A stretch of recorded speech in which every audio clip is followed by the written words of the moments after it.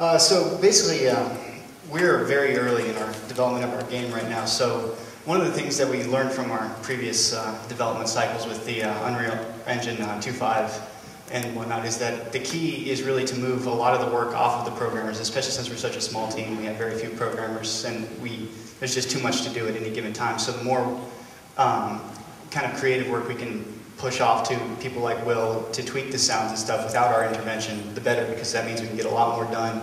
We can fix more bugs. The game ends up better as a whole. With, for example, with America's Army 2.7, we added the Humvee in there to drive around, and Will created some great Humvee engine sounds, got those up. But anytime he wanted to change the pitch of the sound or anything like that dynamically in the game, he would have to get one of us. We would have to go into the code, change the pitch functions and what have you, and then recompile it, send it back to Will so he can play with it a little bit, and if he wants to tweak it again, it comes back. It ends up taking my time, it ends up taking Will's time, and as much as I do love to work with Will, I think we would have really rather have seen less of each other during that development cycle. So one of our main goals with the next generation stuff that we're doing right now is to try to give, at an early stage of the game, people like Will and the artists as many tools as possible to get their job done so they can start messing with the engine, you know, twiddling with the functions and whatnot, and kind of develop their skill set and be able to modify all this stuff without needing the programmers to do it for them. And as Dan Vogel showed earlier, the Unreal Engine really lends itself, especially with the sounds, where you can literally just import sounds, drag boxes, change parameters. It's a very intuitive system to get done what you need to get done. So in that spirit, for the 3.0 development cycle, we decided one of the things we wanted to do is, since we had this wealth of assets from America's Army 2X, that we would bring those in, use them as kind of placeholder functional images so we can start messing around with EAX, get some raw sounds in there, and really start to actually put these things in game. Even though it's kind of placeholder graphics, it's not a bad degree of fidelity to just work with, and it's not ugly on the eyes, which is very nice. So what we have here right now is, if you guys play America's Army, this is actually Steamroller. It's an urban combat map from version 2.7 that Clayton Montgomery, aka DJ Monkey Boy, was kind enough to import for us. So you can see it's just kind of a rubble. It doesn't have any of the bells or whistles or special effects. This is just kind of the raw geometry and the raw textures. But we found it to be a very nice, especially sound development environment, because it's kind of interesting. It's got a lot of big buildings and alleyways and things for sounds to bounce off of. So we really wanted to use it kind of as a test bed to, you know, develop our EAX repertoire so we could develop these dynamic environments based off of the single sound that we cut. So I think Will wanted to talk for a second about the ambient sounds he put in here, because he didn't want it to sound like just a dry, flat, silent world. He wanted to add a little bit of background noise, so I'll let him address that. Basically, I just wanted to add, just to kind of play off of what we've seen from the demonstration with Dan. What I did was I placed automated sound actors. If, say, you're looking over a bird's eye view of the map and it's in a square, I placed automated sound actors at each corner and then kind of in a diamond formation all the way around.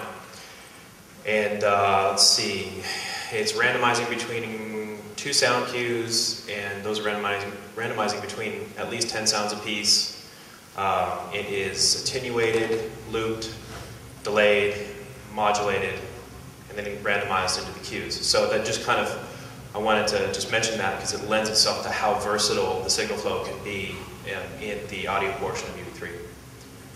And we'll switch back over here. Cool. So that being said, this is our test bed, and Will's already started going in and creating these dynamic sound environments so that one M4 sound, or the 4 that he chooses to be random, can sound more dynamic based on the environment you're in, because you just don't want that little impulse sound, and you don't want a gunshot to sound like you just fired it out in the fields of Alabama, where you have big mountainous reverbs and whatnot, because that's not what it sounds like when you fire an M4 in a confined space, as I'm sure Doug can attest to, and we can actually attest to after following the SF guys around for a while. You learn really quickly what real gunfire actually sounds like. So for the test map, we actually have the player start right down here in this corner. We thought it was kind of interesting with the rubble and whatnot. But as Dan was talking about, Unreal now uses volumes for reverberation because we don't tend to have the zones as much anymore. So what we did was, for each of these buildings that have sort of similar geometry as far as sound is concerned, similar sized rooms, similar acoustics, we put in a bunch of these volumes which actually define reverb settings that define the sound environment, that control how the reverb sounds. There's a bunch of presets that you can actually go in and do. So if you look, the building on the left has one big volume around it because it's multiple floors of roughly the same size, the same acoustics. And this building on the right actually is has a stairwell that you can see right here, and then the actual building's dynamic audio environment is right behind that.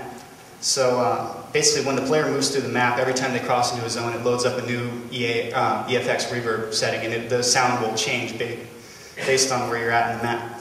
And what's really nice is that Will can come in when he has the map, even if it's just in a rushed out geometry stage, as long as he knows kind of what the environment is looking like, he can go in there and start laying down these volumes.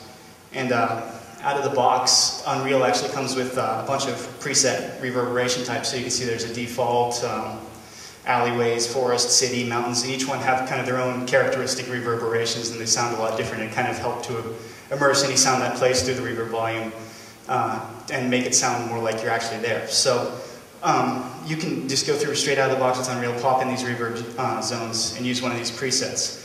What we decided we wanted to do in addition to that is also define a bunch of custom settings and expose each and every one of these parameters that control what the reverb actually sounds like to Will, so we'd have full control over what he wanted the reverbs to sound like, so we can really tune in how each environment sounds that the player goes into.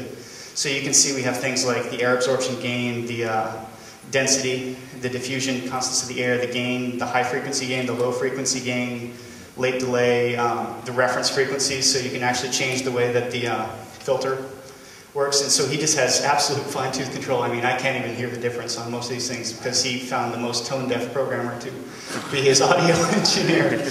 But he knows what sounds good, and I don't, so I trust his opinion. He's the professional. So, without further ado, we want to launch the single-player game. This is actually the first time we've ever shown anybody anything having to do with AA3, so we're a little bit nervous, so bear with us if anything catastrophic happens. Okay, so here we are in the Snake Plane right now, and we've given ourselves an M4 rifle, which is what we recorded the sounds on. And Bill just fired a few times, and you can actually hear the reverb, and there is a bit of natural reverb, as you can hear my voice in this room, so it'll sound a little bit strange, but you'll get the idea. You can see how it kind of goes back in the city. Then as we walk up here, I'm going to go into this crumbled building on the right, and you'll hear how the sound changes. Get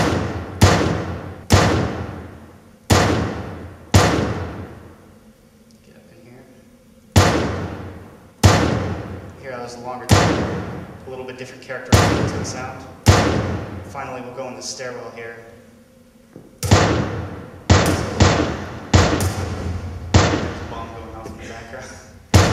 But you can see how you can change the environment on the fly. And then one thing we added to help Will really tune these things down is a reverberation editor. Oops, if I can type. That actually lets him go in here and tweak all these settings on the fly. So if he's in the game and he's like, you know, I don't really like how this sounds, he can go in here, pull up this reverberation editor, and move these sliders on the fly to adjust how everything works out. So we'll do something, we'll delay the reverberation effect, which is really obvious and easy to hear in this room, even though there's so much natural reverb. So we'll just up the reflections delay, apply the reverb, close, and you can hear how it's fire, wait, the reverb comes up. And so that's an example how we wanted to give Will the tools that, you know, if he wanted to go in here and tweak these things, he doesn't need to come to a programmer, he doesn't need to do anything, he can just bring up his little reverberation editor, even if he's in the middle of a game, and tweak the sounds on the fly until he's happy with how it sounds. So that's our basic reverb editor. If you can start up the server, we'll show you a few more little tricks that we put in here to kind of make this a more real sound environment than we had in the previous game.